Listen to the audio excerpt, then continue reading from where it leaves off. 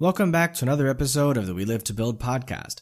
Our guest today is Jason Todd, a self-taught programmer who, before graduating high school, built a computer program for his dad's trucking business, making it among the industry's first to distribute rates in an automated way. By the age of 19, he was fast-tracked for management at a multi-million-dollar retailer after proven sales success against larger markets. Since then, he has started numerous multi-million-dollar businesses like Alpine Home Air Products and has coached dozens of entrepreneurs. Jason is currently the founder and managing director of Thinker Ventures, which connects aspiring entrepreneurs, small businesses, and mid-marketing executives with education, opportunity, and implementation services across a variety of disciplines. He's also the host of Coffee with Humans, a social experiment where strangers have a few minutes to say hello before going live and having real, raw, and the most random conversations you'll hear on the internet.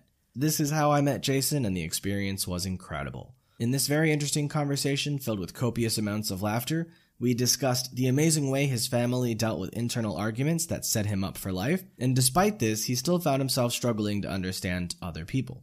The most important lesson he's learned in life, how he learned to become a salesman, how did he get the idea to start his first company, what was the hardest lesson he learned from starting his first company, and much more. I know you'll love this episode as much as I did, so let's give Jason a warm welcome.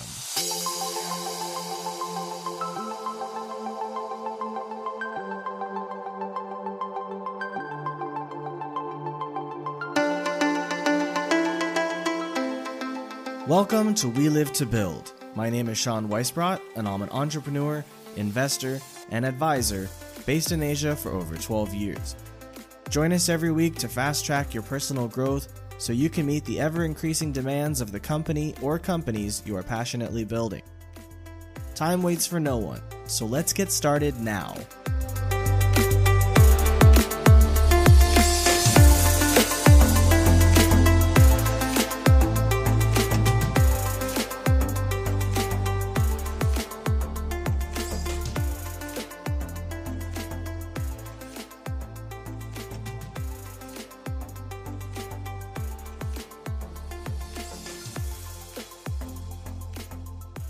Thank you for taking the time to join us today, Jason. So before we get into anything specific, why don't you tell everyone who you are, what you do, what you stand for? So who I am, I'm Jason Todd. I am a father. I am a business owner. I am a social entrepreneur in some ways. I have launched, run, grown, and sold multiple companies. I've advised hundreds or maybe 1,000 entrepreneurs at this point in time.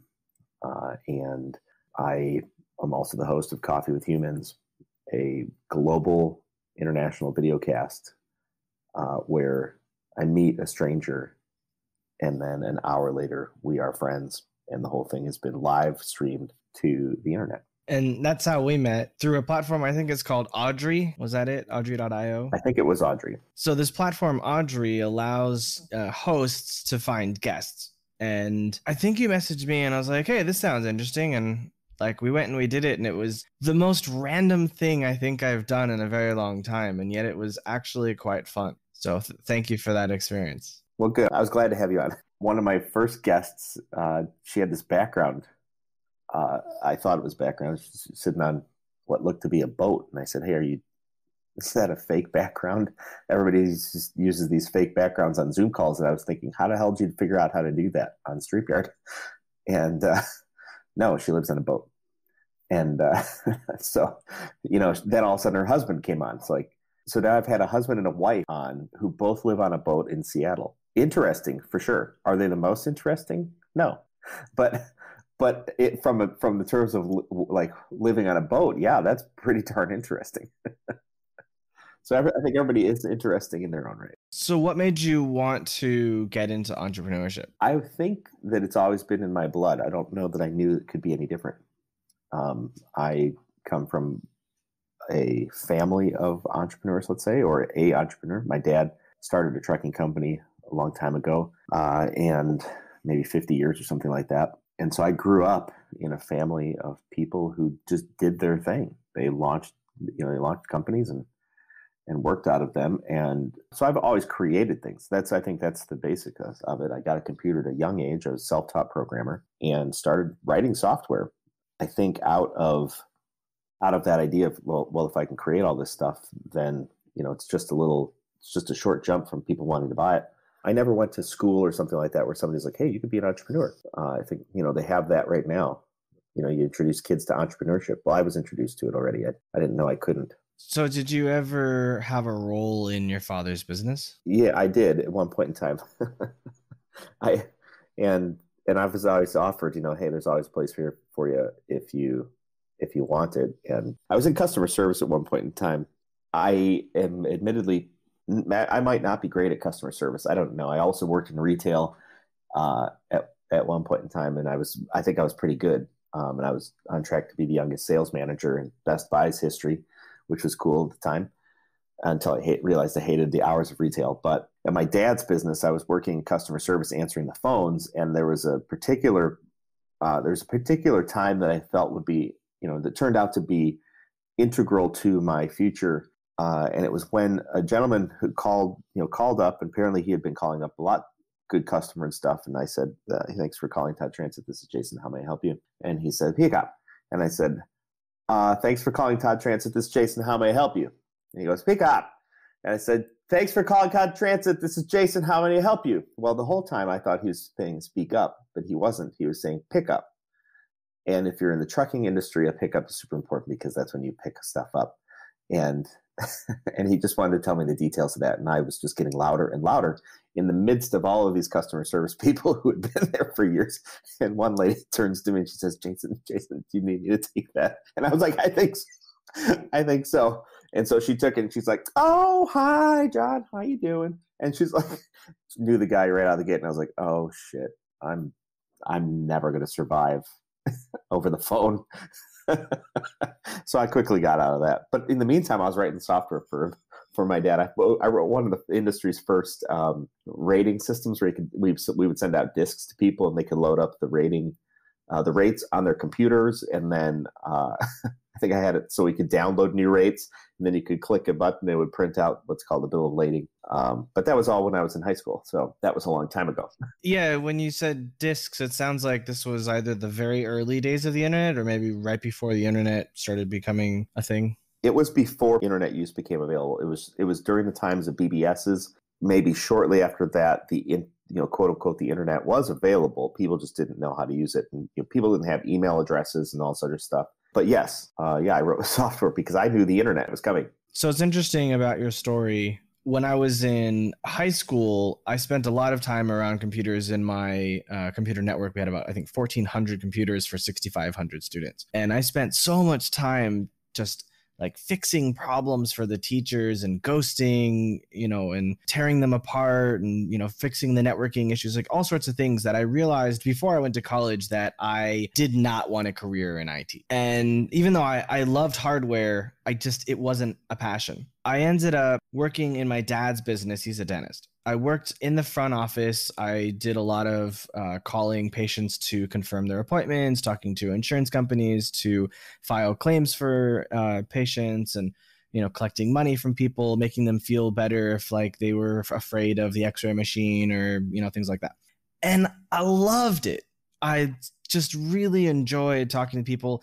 Like you were saying, the coworker of yours, she knew his name. Like, I memorized everybody's first and last names. I could tell you like their life stories. It was so easy for me to remember all of these things. So it's so interesting how we basically had the opposite kind of experience. I was terrible on the phone. I'm such a visual learner. I don't think I could tell you at the time that that's exactly what it was, but I need to see things to be able to make sense of them. I can hear them, but I'll just catch the gist of it. I won't catch the details. All the details and things like that, like I'll hold on to them for a little while, but my brain will forget them or file them away quickly because I'm very, very good in the overall view of what something should look like and how we're going to get there.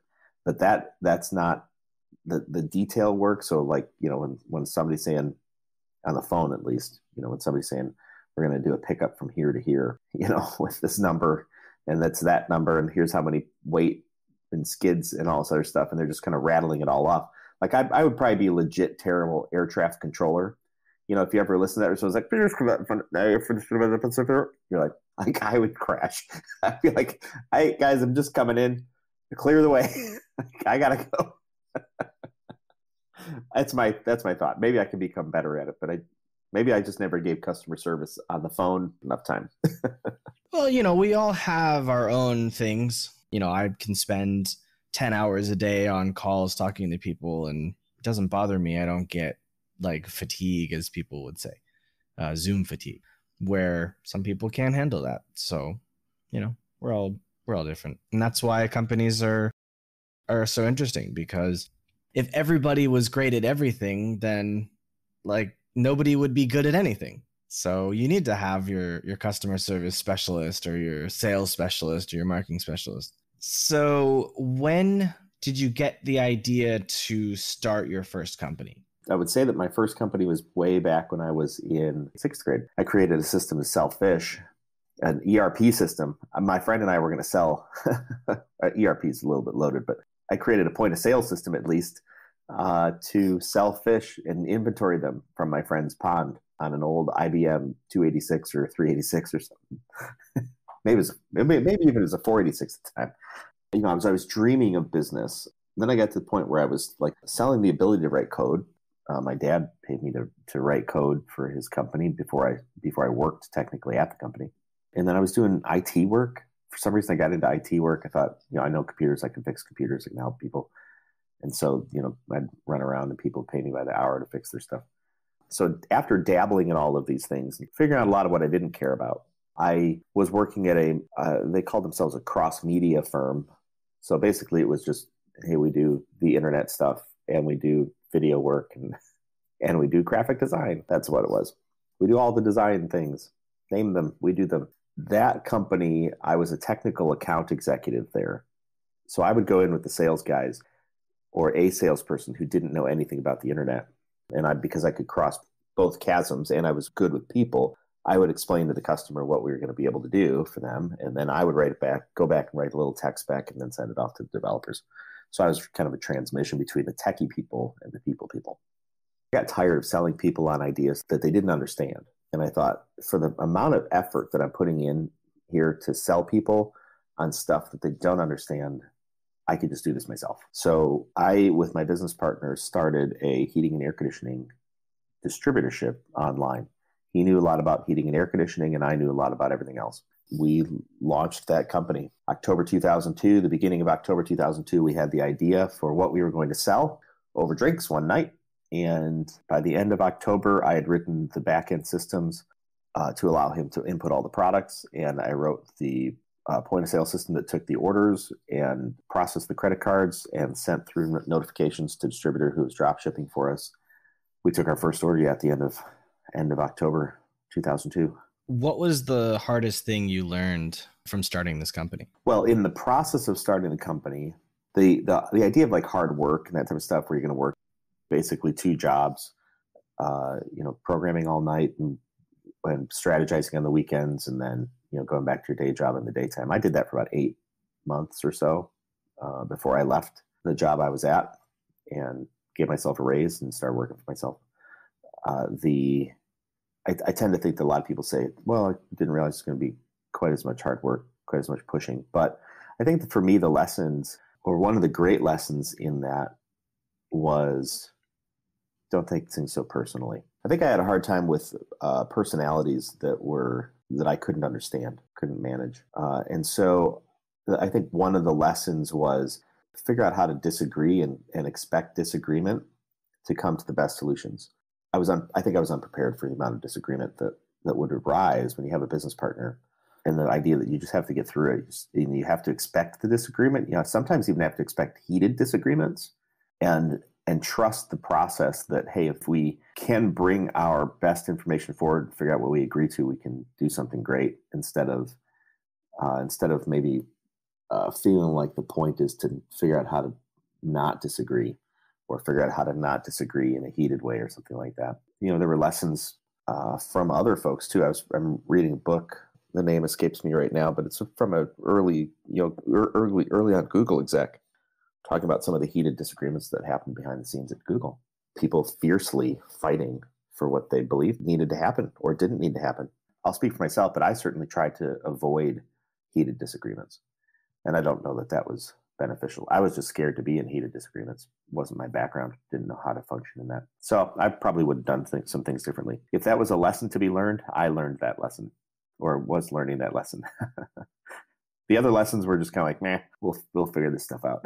There's definitely a big difference between figuring out how to not disagree and figuring out how to come together in order to solve issues in order to move forward. I was just interviewing someone recently named Jenny who has a background in psychology like myself. And so we were talking about how we use psychology in everyday life, especially with any stakeholders. And I feel like psychology is something everybody should learn. I spent time on what's called mock trial way back in high school. So I would learn how to, stand up in front of somebody and put my argument together and be able to present the argument. The thing I was always afraid of was anger. That's been with me for a long time. Anger and doing something wrong. Those two things. And if you put the two together, I'm afraid to do something wrong, and I'm also afraid to have somebody be angry with me about it. My mechanism is to retreat, not to engage in a healthy way, or at the time wasn't. I'm much different now. I mean, but it's been nearly 20 years since I started that company. I think a lot of that can't be taught except through experience. You can give people pointers, you can give people documents, and you can give them textbooks, and you can give them tests. But until they get themselves in that situation, there's absolutely no way to learn the lessons. It's kind of like when people look at their kids and they finally get fed up enough with their kids' questions or whatever, and the person says, well, you'll know when you're an adult. That's an asinine thing to say to a person. It's zero help at all because they can't know. The answer is they cannot know until they're an adult. And there's no amount of telling them that they'll figure it out when they're an adult that will speed that up. You must wait until those times and go through those experiences to learn. I think one of the lessons is, for me at least, is to, and this is where I'm at right now, is to treat everything as a learning opportunity and just enjoy the journey. Quit trying to settle things all the time. If I'm looking for things to be settled, then I'm likely to try and speed up disagreement. Let's get this disagreement over. Let's get us to a point where we're not angry with each other. Let's get us to a point where we agree. The whole point in my case would get bent around, I think, if I'm digesting my own experiences correctly. But I think I was looking to try and minimize disagreement and maximize settling on things instead of looking for best ways to do things. I don't know that that's true entirely, but I do know that is a lesson. It is certainly a lesson. It's a social lesson that I took from working with people of vastly differing backgrounds. Why do you think your go-to reaction was to retreat? That's what I learned as a kid. That kind of stuff is ingrained in us from a very young age. It's not something I processed. I really didn't know it. I didn't know that that's what I was doing. Not at the time. Do you remember anything specific? Yeah. I know a story that my mom told me that I have no recollection of. My mom told me at one point in time, well, Jason, there was this time when you got in trouble for something minor. Didn't even know, I don't even know what it was, but it was minor. And Mom got upset with me, and she told me so. And maybe hours later, as she says it, she's looking around the house for me, and I'm gone. She has no idea where I'm at. And she's getting all worried. It's to the point where it's like, where's Jason? Nobody knows. Jason took off. And she found me under her bed. Whatever. Jason had retreated under a bed and was hiding under a bed. So that physically, metaphorically, psychologically, same thing. I don't want to get in trouble. Don't want to have somebody be angry with me because for whatever reason, I learned the pathway in my brain is leave, hide out. And it's funny because, in my house, which is really interesting, actually, the other pathway I learned is that if people disagree, well, what's going to happen is that Mom and Dad are going to sit us down in the family room, with me and my brother and sister, and we're going to sit there and talk it out. Nobody's leaving that family room until we figure this thing out, and then we're going to pray, and then we're going to leave. And so it's really interesting that the two pathways exist in my mind. The only way I know how to resolve things is to talk them out. But in anger, I didn't know how to exist in a point of anger. When somebody else is angry, my first path was, oh gosh, first of all, we have to stop being angry. because I feel like I want to retreat. And as an adult, you can't retreat. Certainly not, in your own company. You can't just retreat. Not really. You can try, and you're going to screw things up. So the answer is you just can't. You have to stay in it, and you have to figure out how to function effectively in high emotion environments. That's what I've learned over time to be able to do. Function effectively in high emotion environments, or highly emotional environments, if you want to say it that way. So who was the one that said, let's sit down and talk about it in your family? Was it mom or dad? Mom would lead the charge, but dad was on board for sure. How do you think you learned to retreat then? I don't know. Probably because I was a third kid. I was the last kid. And I think some of the relationally, a lot of the arguments that were had were not between me and somebody else. It was between my brother and sister, who were very close in age. So the two of them, going through high school as teenagers, people just fight. That's the way it is. Kids do that. Like my brother and I, would try and beat the shit out of each other, and he would always win because he was 6 years older than me. He'd like lock me in it was all in good fun. I was terrified, but it was all in good fun in retrospect. That he would stick me in the toy box downstairs and sit on the top, until I couldn't handle it anymore. So maybe that's where I got my claustrophobia from too. I don't know. But I think I watched all of these events from the outside. I might be overthinking this, but if I had to hypothesize, I would say, well, I'm seeing arguments that happen from the outside between two teenagers and parents. I'm not party to this, but I'm in the same space. And I don't know how to process this. So Jason, just stay out of the way. Just get out of the way. Let them do their thing. Right. And as a kid, before you're even processing, I wasn't consciously making these decisions, but I'm certain I was just like, oh shit, get out of there. Your brother and sister going at it. And it wasn't anything egregious either. It's just it's just kids doing their thing. Yeah, I think that's probably where it developed. I know my brother and I would get into physical altercations as kids. One time, I think he was 9 and I was 6 or 7, and he wanted to sit on the couch and I was in the spot he wanted. Right. I was playing Super Nintendo and he really wanted to be in that spot and he wanted to be playing Super Nintendo. The end result was that he elbowed me in the face and one of my teeth came out. It was a baby tooth, so whatever, it didn't matter. So of course, I've got blood coming down my mouth, and my mom's freaking out. Dad's at work at his office, and she called him up, and she's like, what am I supposed to do? And he's like, no problem. But so yeah, I'm not any stranger to that. If we couple that thought, in my life, if we couple this thought that I see arguments, I see disagreements that I'm not necessarily party to, but maybe I am in some tangential way.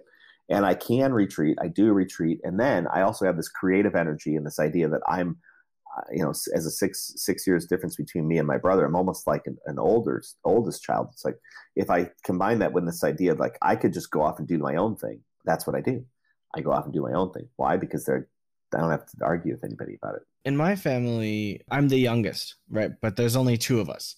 I never really witnessed that kind of like you did. And my parents were always very positive and encouraging, and they both have very high IQs and EQs.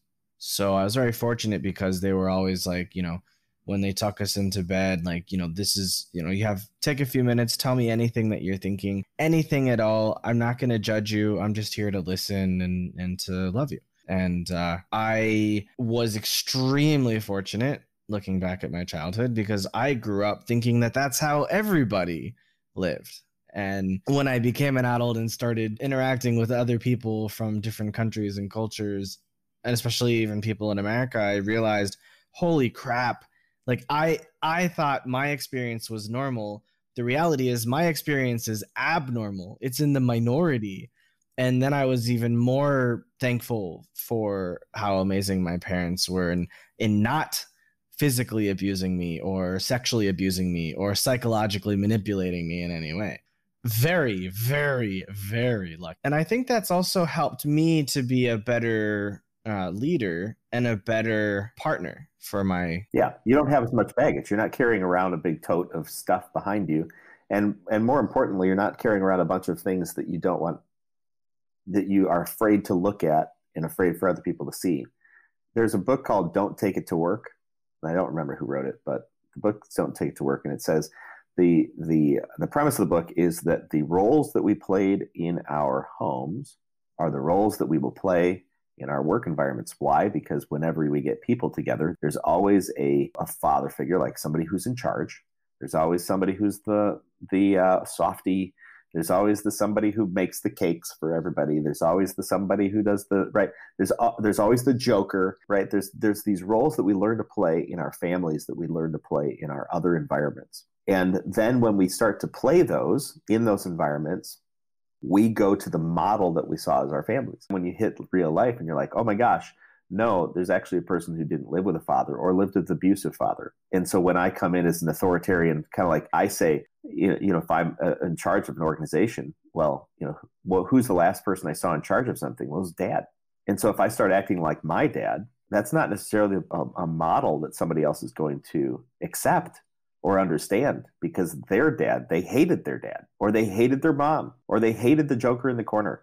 Like there are all sorts of ways that people, like you say, they grow up. We think that that's the way the world works. Then we hit the real world. We're like, oh my gosh, that's not at all how you view things. And at that point in time, we have to take a really advised look and say, well, do we need to view it that way? Or what's the end goal here? Do we have to figure out how to get along, or do we have to figure out how to get something done? And the two don't necessarily have to be the same. We don't necessarily have to get along to get something done. I'd like everybody to be happy, but in the absence of being happy, let's do great work. So when did you decide to switch from being an operator to being an advisor? Let's say my first real company was the heating and air conditioning distributorship. I sold that in 2011. Near the end of that, I was thinking, okay, well, what could we do as an organization or as individuals to do other things to it? Like, how could we leverage this success into other things? And so the idea of starting other ventures, had been hatched already. I sold that company and started another organization, which was designed to advise and help start other companies. But why did you choose that rather than starting another company for yourself? Because I'm a really good creator, and I didn't want to operate necessarily the day-to-day of another company. I think it was maybe a little unadvised. I don't think I would have done it. I certainly wouldn't do the same thing now. But yeah, I think I wanted to just go off and do a lot of stuff, create new things. I'm a very good creator. I've always been creating. My entire life I've been creating stuff. You chose to help other people rather than start another company again, because I guess you experienced it and you're like, well, did that. Well, I started the company to help other companies. So we had strategy, technology, and communications in one house. And I thought, well, if I could combine those three things, those are the things that small and mid-sized companies are not necessarily good at. They don't have teams of people to do these things. So I thought, well, that's what I'll do. Strategy, technology, and communications. And if we can put these things together in one place, then as an organization grows and it needs these things in different proportions to one another, we could deploy those disciplines into the organizations. My other thought was, well, we could start other things for ourselves, which was ill-advised, I think, and there's probably a bit of hubris in that, because I thought, well, I did this once, certainly can do this again. I did one really great, amazing hit in a certain industry. Who's to say you could do that really great, amazing hit in any other industry? It took a long time. Made a lot of mistakes to get to that point. Do you want to do that all again? And so I didn't. That's where it takes me back to I'm a good creator, kind of like an artist. A great artist, probably, I'm going to go off on a limb here, makes art and thinks, I hope somebody will buy that. Or maybe if they don't buy it, fuck them, because I like my art. That might be what an artist thinks. That's a terrible business model. So as a creator of things, hey, I'd like to create that thing. I hope somebody will buy it. That's a bad way to look at things. Look at it the other way around instead. Figure out what the market wants and then go create that. What's something I haven't asked you that you wish I would ask? Nothing. Don't ask me more questions. All right. I guess we're done here then. I'm not as an open book as one might think I am. It's been a journey, life is a journey. I'm at a point right now where my phrase for myself is love your journey. And that is a kindness to me. It's me speaking kindly to Jason. Love your journey. All the things that I've done, and I've done a lot of things. In fact, somebody looked at my LinkedIn profile and then watched this 8-minute video I had about me. And they said, wow, you've lived like multiple lifetimes, it seems. It's like, yeah, kind of have. I've done a lot of stuff and I know a lot of stuff about a lot of things. It wasn't so I could be interesting at parties. It was because I just enjoy so much learning and discovering and creating and doing stuff. And I feel like there's so much out there to do.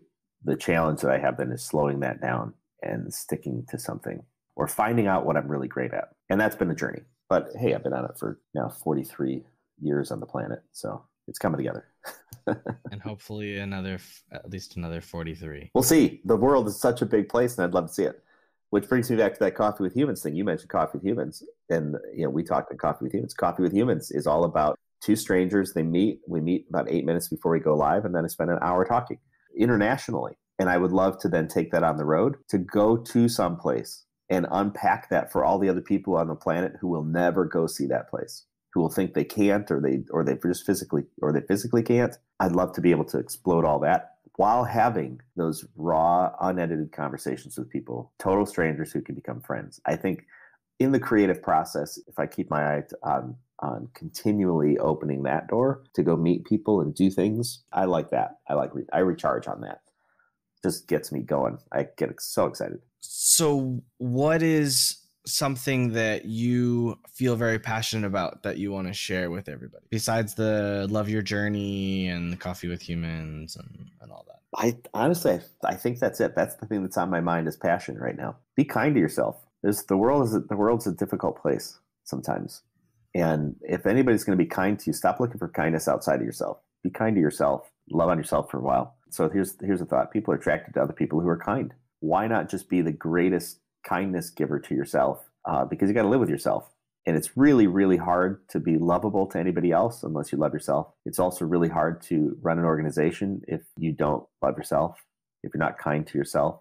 It's really hard to make mistakes and come back from them if you're not kind to yourself. It's really hard to, stand out in front of people and be willing to give of yourself if you're not kind to yourself. In that whole idea of loving your journey is love yourself in the middle of all that. I think that's a good foundation to work from. Loving myself is something that I place a very high priority on. And I tell a lot of people that I come into contact with as well, like, you need to love yourself or nobody else is going to love you. And even if you love yourself, a lot of people probably won't love you. And that's okay, because screw them. As long as you love yourself, that's all that matters. One of the questions that I ask every single one of the people that I do an interview with when I go to hire them is, do you love yourself? Because of my background, I'm looking a lot at, their body language and, not just the words they use, but the whole picture. The most common thing is people laugh as if like, what are you talking about? Of course I love myself.